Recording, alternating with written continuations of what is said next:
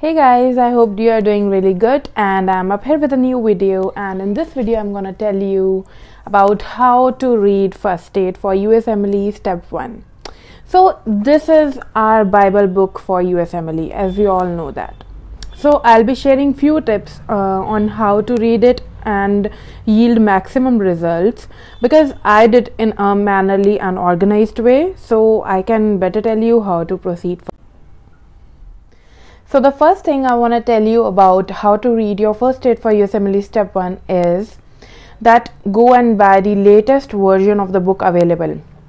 There are many reviews and many experiences of the student telling that there's not much of a difference from the previous editions which are available in the market. But yeah, if the publisher has got it published for a new edition, there must be some significant changes which you need to know.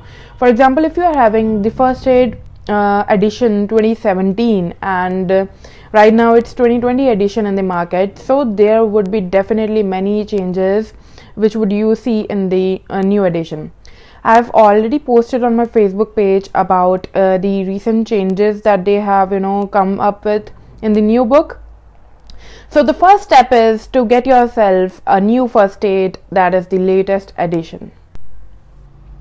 So the second tip I want to give you guys is to get an e-copy of the book. So getting a digital book is really important.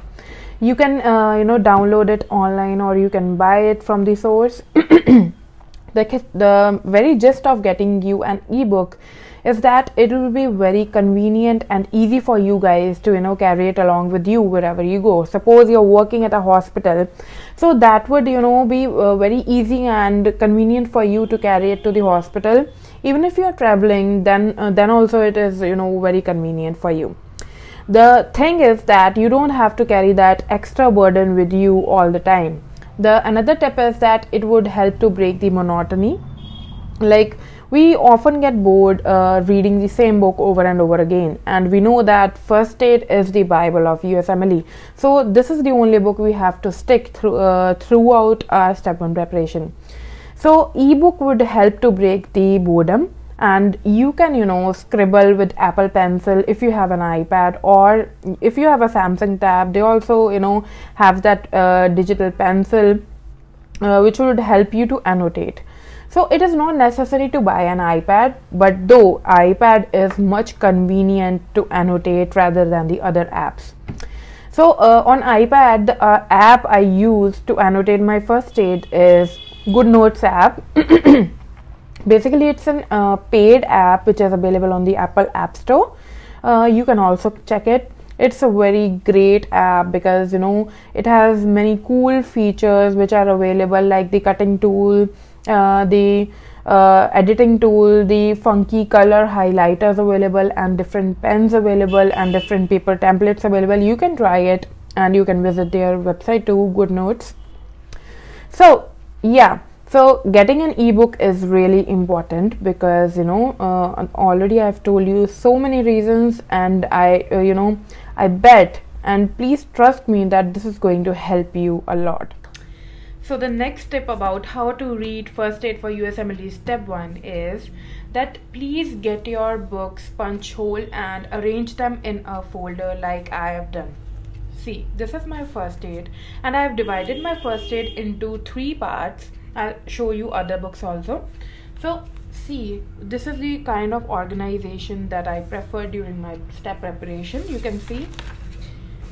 So it'll become very convenient for you to add A4 sheets and annotate as well, because as we know that first aid is a very condensed book and a lot of space is not available to write. So I've added pages like this, as you can see. So I have got colored craft papers, and I wrote the annotation from first aid and annotation from UWord and many other sources during my preparation, and I added them in my book in a very easy and user-friendly way. So as you can see, I've annotated my first aid in a very organized manner. Like, whatever annotations have been the source from where they have been taken from, I have clearly written that this annotation is from UWord, and that is from Kaplan, and number of sources. Though I would advise you guys not to follow too many sources, because it'll just add confusion and it'll distract you. So this is how I have annotated my first aid. Like, basically the thing is that you need to know what is important and what is the useless information. This is very important. It is said, it is not not true that every single word is important. You have to incline your mind towards a clinical orientation. According to you, what should be the most important thing in this topic, you have to think in that manner, just like a good doctor. So this is how it'll help. Another tip I want to give you guys is that to get super cute stationery. We spend a lot on useless items and we never think about it, but when it comes to buying stationery, we are often reluctant because we think that we should not waste money. But what I have experienced in my step preparation is that I used to get very fancy stationery for myself, and for me it worked. I don't know if it'll work for you, but I think it would. I used to go to the stationery shops and get those fancy pens, and I always preferred getting the colored pens, and that too with a very minute tip that is 0.4 or 0.5 or 0.35, because the reason behind this is that our first aid, you should make sure that your pen is having a sharp tip, needle tip, because there is not much space available in our first aid, and you have to color code everything. Whatever is very important, you have to write it in red, and whatever is like you can remember it but it is important, you can write it in green color. And there are other colors also. I'll make a separate video for the color coding for the first aid, but my purpose of telling you to get good stationery stuff is because it helps you to stay organized and it motivates you to study. This has worked for me every time. So the thing is that you should get post-it flags also. I'll show you how they work. So whenever I used to open my first aid book, I used to get confused where that particular topic is. So I went to the stationery shop and got a permanent marker as well as the post-it flags. As you can see, these are the post-it flags which I have applied on my pages.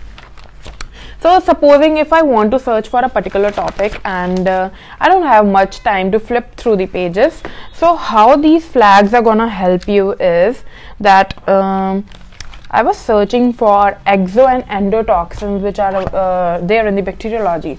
So I've written on my flag about the exo and the endotoxin, and on the big tab flags I have divided my first aid into the various organ systems, so that it would be very convenient for me to find these. And trust me guys, this is a big time saver, and it saves a lot of your time, as well as it doesn't make you frustrated finding those topics and flipping through the pages in the first aid.